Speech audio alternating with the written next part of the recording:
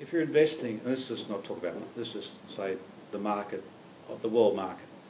If you have one place you want to invest, it's got to be investing in companies which are levered into the emerging consumer of China. Because you've got to think about it, we're talking hundreds and hundreds of millions of consumers. We've got two things going for China. One is a general lift in income per person, yeah, and it's sitting around 8,000 or 9,000 per person now. Everyone's expectation is that'll go to 15,000 per person. So a massive increase in income per capita of Chinese consumer.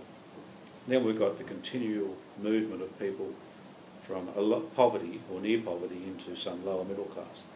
And as people get income in that sort of economy, they don't save, they spend it. So if they get 5,000 or 6,000 per head more in income, they're not putting $1,000 in the bank. They're spending the whole $6,000. So the multiplier effect on that in terms of consumption demand out of China is fantastic. So what you've got to do as an investor is find the companies who have product, who have brand, which will be demanded by Chinese consumers. Now, unfortunately, that doesn't exist in Australia. They're not Australian companies, they're international companies. So my answer to your question is, look for those companies in the world scene, work out what they're worth, and buy them when they're attractively priced. That's why we're setting up the international fund.